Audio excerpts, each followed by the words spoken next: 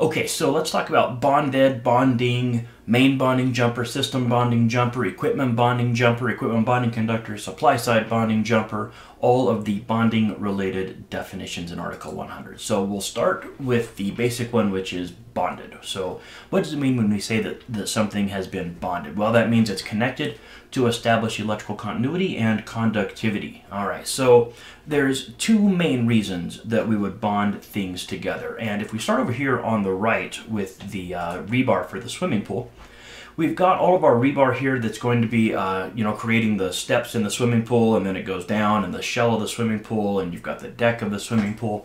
And of course, you've also got your luminaires inside the pool, your diving board, your grab bars, all of these things. And what the code requires us to do in 680.26 is bond all of these things together. Now, why would we do that? Well, we're doing it to ensure that they're all the same voltage. If you've ever tried to measure voltage on one wire, we know that you won't get any voltage because voltage is defined as the difference in potential between at least two objects.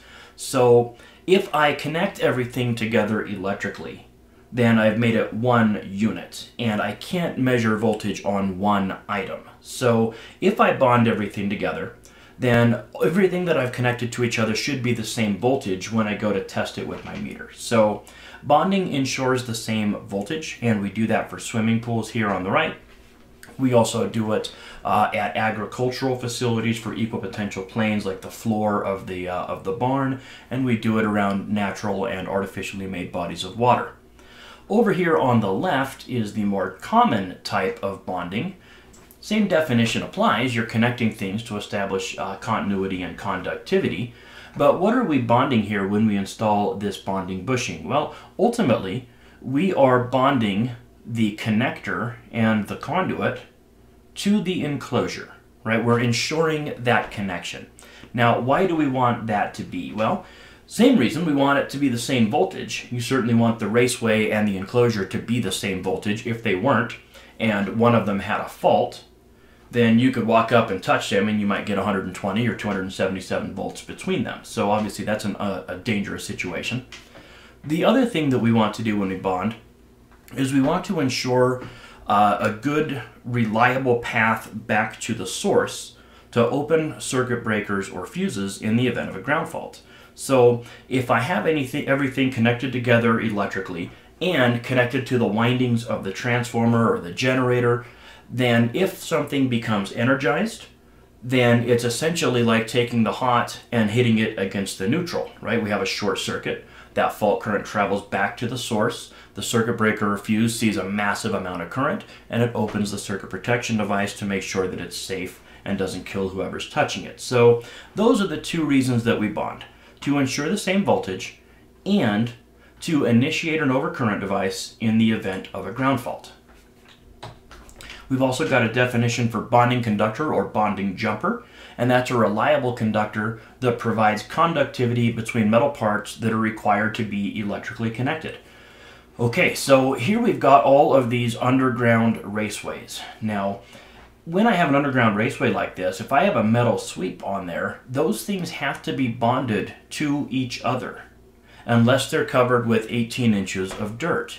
And the reason for that is if there was a fault inside one of those raceways and it energized that metal 90, if it wasn't bonded to the other metal objects and back to the source, if it wasn't bonded, then it would become energized and it would stay energized.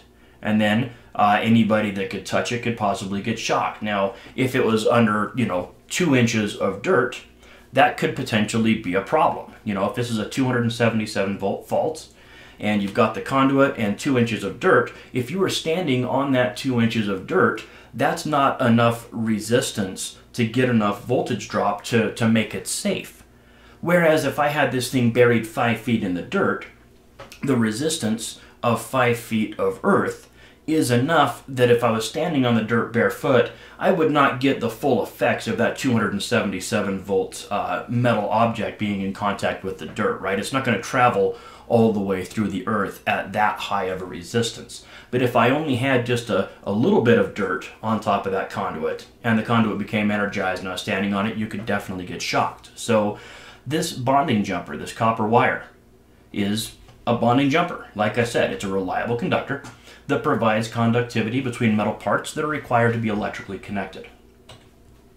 We also have equipment bonding jumpers, and that's the connection between portions of the equipment grounding conductor. All right, so up here I've got some rigid metal conduit, and I'm using that rigid metal conduit as my required equipment grounding conductor. And that is perfectly legal, nothing wrong with that. 250.118, I think item number 2, says that I can use rigid metal conduit or IMC or EMT as my equipment grounding conductor. I've also got some flexible metal conduit here, and only in limited applications may I use the flexible metal conduit as an equipment ground. Never can you use it for this size of flex. Never can you use it in circuits over 60 amps. So this is a greater than 60 amp circuit, which means the flexible metal conduit itself cannot be used as the required equipment ground. There would have to be a green wire inside of it.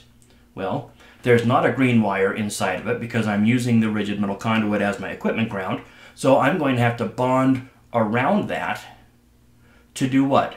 To ensure conductivity and continuity between the raceway, the flexible metal conduit, and the remaining portion of the installation. And I'm going to do that with an equipment bonding jumper.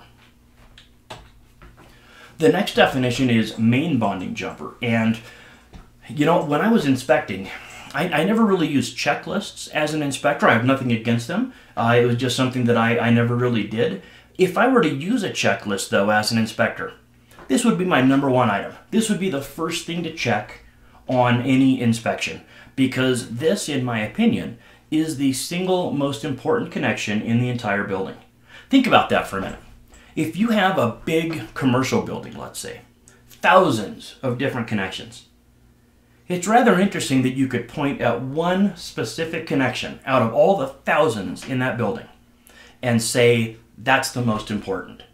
Well, in my opinion, the main bonding jumper is the most important.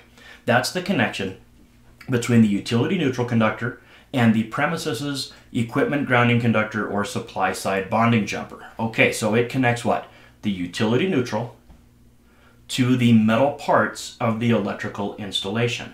All right, so if you think about it, you have all the green wires in your building, your equipment grounding conductors. If you follow those back to the service disconnect where we meet with the utility does not provide a green wire going back to the source, do they? They just provide 2 or 3 hot conductors and a neutral. So how do we get fault current from the equipment grounding conductors back to the source if the utility doesn't have an equipment ground? Well, we connect our equipment grounding conductors to the utility neutral conductor at the service disconnect.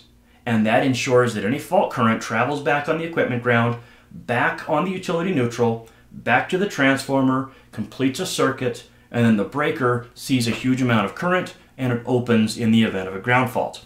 If I didn't have the main bonding jumper, we lose that connection between the equipment grounds and the utility neutral. If we don't have the main bonding jumper, we do not trip breakers or open fuses in the event of a ground fault. It's that simple. If you don't have the main bonding jumper, when you have a ground fault, metal parts will remain energized. So the main bonding jumper is absolutely critical. Now it can be a wire like this. It can be a bus bar or a strap, which is what we're looking at right here. So that connects the utility neutral to the metal parts. Or it can be a green screw like this. And yes, for this one, it actually does have to be green. I think that's in 250.28D, if I'm not mistaken. So this can also be the main bonding jumper. It's the conductor, strap, or screw that bonds the utility neutral to the metal parts at the service disconnect. Again, the most important termination in the entire installation. If I'm installing a transformer, or maybe a separately derived system like a generator, and we'll talk about separately derived systems once we get to the letter S in definition. But if I'm installing one of those, I might have to install the same concept, a connection between neutral and the equipment grounding conductors, at the source. And when we do that, we don't call it a main bonding jumper because a main bonding jumper can only happen at the service disconnect. We do the same thing, but we call it a system bonding jumper because we are bonding the system, the actual windings of the transformer. We are bonding those to the metal parts of the premises wiring system. So a system bonding jumper is the connection between the neutral and the equipment grounding conductor or supply side bonding jumper, or both, at a separately derived system. All right, so looking at this photograph here, we've got our XO point, which is the neutral point of our delta Y transformer, and we are connecting it to the metal parts of the new system. So that's our system bonding jumper. Again, we might have that in a generator or other separately derived system as well. The last definition for this video is supply side bonding jumper.